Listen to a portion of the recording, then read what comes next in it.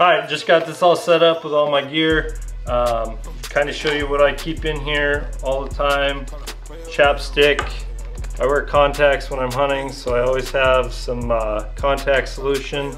And then tags. Always have to have a wind check. And then I carry my release aid in the other pocket.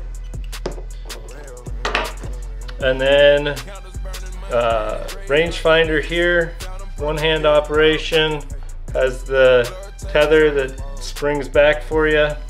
Super quiet inside, so when you're pulling that out, it's not going to make any extra noise.